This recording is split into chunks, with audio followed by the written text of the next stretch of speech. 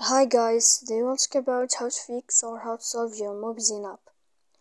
To know how to fix or how to solve your Mobizen app, you should just go to settings.